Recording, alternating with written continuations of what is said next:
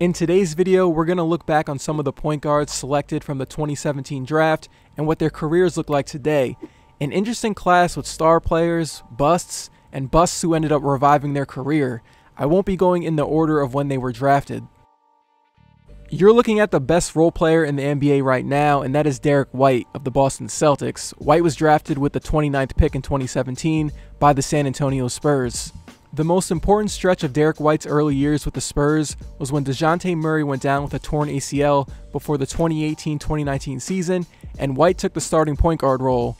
Murray was the future face of the franchise, and White was just looked at as a guy who would spell minutes for Murray off of the bench. He wasn't elite at anything, but he played his role well within the Spurs system next to DeMar DeRozan and LaMarcus Aldridge. He had that crazy game in the first round of the playoffs against the Denver Nuggets where he scored 36 points. A year later, the Spurs re-signed him to a 4-year, $73 million extension.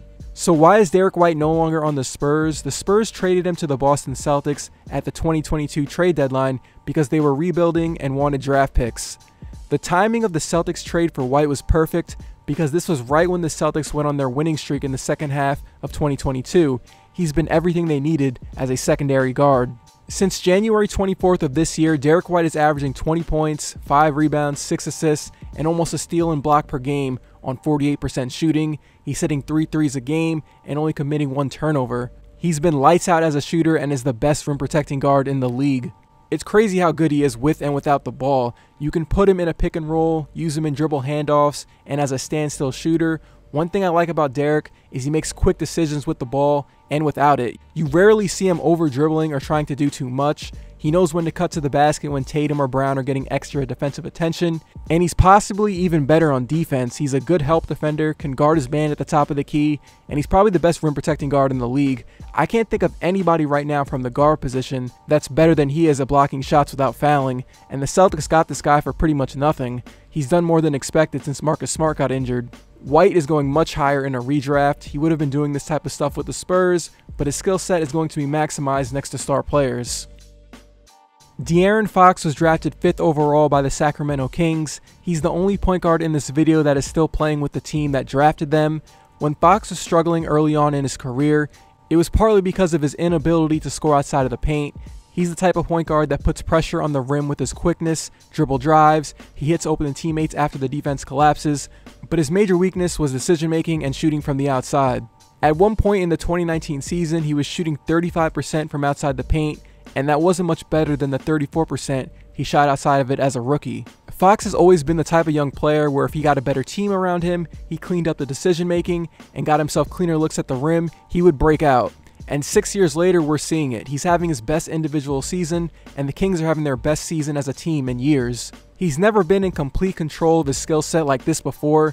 He definitely knows how to command an offense now. It's the details that are different. I really like when he does that stop and go to take advantage of guys playing on their heels. He's a lot more controlled as a primary creator.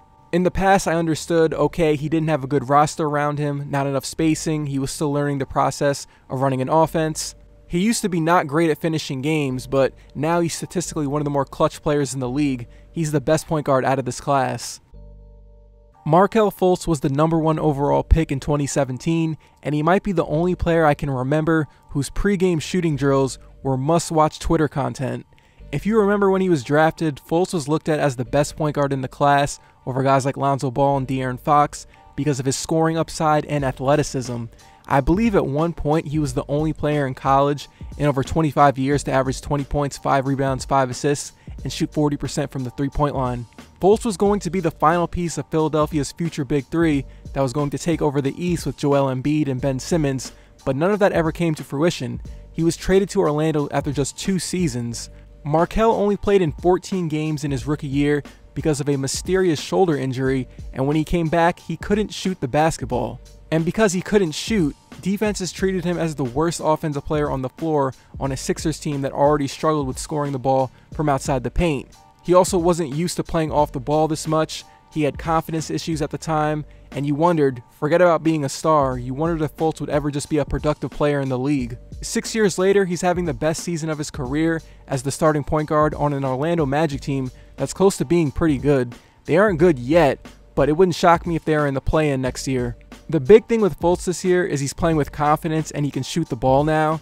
One thing Fultz is doing right now that I like, that he didn't do with the Sixers, is he's using his underrated strength to attack the rim and bother people on defense. We know he's a great athlete, but it's a different type of pace when you're playing a guard that is initiating contact on both ends of the court. He's just fun to watch on League Pass. That wasn't something you could say 3 or 4 years ago. There's just a lot to like now with him. He's tough to stop in transition, and he's got a mid-range shot that he goes to very often. Unless the injury bug hits him again, I don't see why he's not the starting point guard for the Orlando Magic over the next 3 to 4 years. When Lonzo Ball was drafted by the Lakers with the 2nd pick, he came in with expectations that he will have his jersey in the rafters. He was given the keys on day 1. He was billed as a future star. Remember that summer league in 2017? He was the main attraction. He was the guy, one of the next faces of the league. The pace of how he moved as a point guard and his ability to keep everyone involved as a passer got people excited. The idea of Lonzo bringing the Lakers back as the main guy hit a wall about 18 months in. He wasn't able to threaten defenses with his three-point shot. He wasn't a threat to finish at the rim. He couldn't shoot free throws, and he dealt with a few lower body injuries.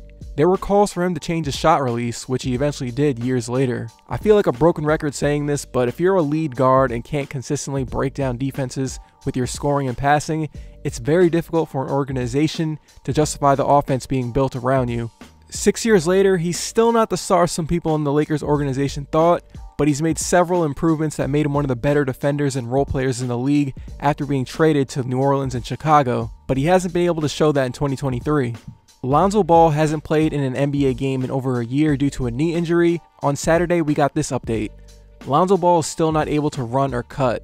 The expectation is that the team will come out after the All-Star break saying that they are shutting Lonzo down for the season. This is crazy because he's only 25, has seen multiple doctors, and it's just like nobody knows why his knee isn't responding. Before the season, Lonzo even said he had pain walking up the stairs. I think the question we have to ask is his days as a high-level starter pretty much over? If he comes back, I expect him to be in a limited role on a contender where he plays 15 to 20 minutes per game. His lower body just might be cooked. It's also sad because he was coming into his own as a player, and it was a key to a lot of the Chicago Bulls' current problems. The Bulls replaced Lonzo's minutes with Ayo Dosunmu, who's not as good as Lonzo defensively and worse on offense. They also have used Goran Dragic, who's clearly years out of his prime. I've said in a previous video that this big three is fraudulent, but the role players are not good right now. Lonzo would be the difference maker. Lonzo not being on the court is holding back Pat Williams' development a little bit. He's someone that needs a pass-first guard to play off of. Lonzo was their best passer by far, and his on-the-fly creativity opened things up for the Bulls' offense. On the other side of the ball, it's rare to see guards anchor a defense, but Lonzo and Alex Caruso are doing that. You take away one of them, and they aren't as formidable. At this point with Lonzo, you're mostly hoping he can just play basketball without being in pain again. Dennis Smith Jr. was picked 9th in the 2017 NBA draft by the Dallas Mavericks, and they had high expectations for him because he was going to be a part of the new generation with Luka Doncic after Dirk Nowitzki retired. A normal opinion at the time was, once Smith and Luka get chemistry together, they're going to be a hard team to keep up with in the West, but they never ended up being good as a duo. Smith did not improve in his sophomore year and ended up becoming frustrated with how he was being used next to Luka. We knew very quickly that it was Luka's team and this wasn't going to be a rising duo in the West. Smith's career hasn't been very stable. He moved around to the New York Knicks, Trailblazers, and the Pistons in less than 2 NBA seasons. A big problem with Dennis is that he's a 30% career three-point shooter. You have a hard ceiling as a player if you're that bad of a shooter. He doesn't really get to the free throw line much either, even though he's pretty strong and athletic for his size. You'd want him to use his physical abilities to get to the free throw line 5 times per game and finish over people. It's weird because he shot well at the rim in college, but it didn't translate to the NBA. But 6 years later, he's finally having a revival season with the Charlotte Hornets. It hasn't been anything spectacular, but it's been his best season in a while. The Hornets signed him to a 1-year deal to spell minutes from LaMelo and Terry Rozier. The one thing I noticed from him this year is his decision making as a passer has been a little bit better than what I remembered. His three-point shooting is still bad. He had a hot stretch for a few games, but he cooled off. He saved his career this year. He's a backup point guard in the NBA as long as he continues to make smart decisions with the ball. Frank Ntilikina was drafted by the New York Knicks with the 8th pick in 2017. At the time, Frank was labeled as a project. He was looked at as someone who could play point guard and shooting guard, but his impact might not be felt until the end of his rookie contract. He had the tools early on to be a really good defender, but he had limited offense. He just wasn't ready to run the point guard spot yet. And 6 years later, he's pretty much the same exact player he was when he was in New York. The big problem with Frank is that he's a guard that passes up open threes and can't really create for others at a level to play 25 to 30 minutes a night. He hasn't really made huge strides as a playmaker and is not a threat to shoot. To be fair to Frank, he had to deal with multiple Knicks regimes, coaches, and was competing for minutes against Emmanuel Mudiay and Elfrid Payton when people wanted the Knicks to try and develop him, but at the same time, it's hard to play a non-shooting perimeter player. The Mavericks signed him last summer after his contract with the Knicks was over, and he was one of the more low-key surprises of the playoffs last year. He was asked to guard CP3 and Booker in spots and held up. The Mavs needed him in that second round series. I'm not sure what his future is, but he competes on defense, can spell a few minutes as a backup guard. For how long in the league he's going to be, I'm not really sure, but if he's on a team with a player like Luka Doncic, he can play. The second to last player in this video is Frank Mason III.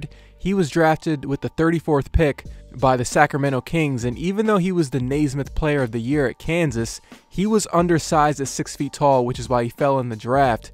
His physical frame just limited his ability to be an impactful player. NBA teams weren't sure if he could compete against bigger athletes, and those concerns were pretty much right. He jumped around the NBA and the G League for about 4 years. He was the G League MVP in 2020 with the Wisconsin Herd. Most recently, he played in Lebanon and in France.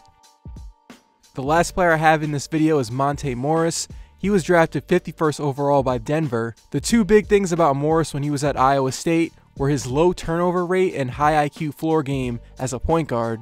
And that still holds true in the NBA today. He still has one of the better assist to turnover ratios in the league and is one of the best backup point guards. You're not really going anywhere if he's your starting point guard on a mediocre roster, but he's a quality player that's going to be in the league until he's 35.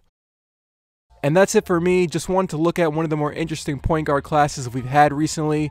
If people like this, I'll do this for another class or maybe a different position. I'll see you guys in my next one.